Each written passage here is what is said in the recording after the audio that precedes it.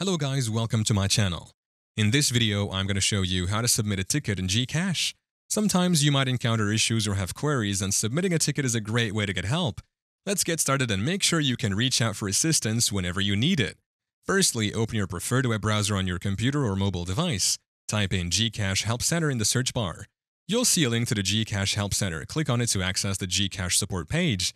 Inside the Help Center, you'll find various FAQs and categories of issues. Scroll through or use the search bar to find the topic or problem you're experiencing. If you can't find a solution there, it's time to submit a ticket.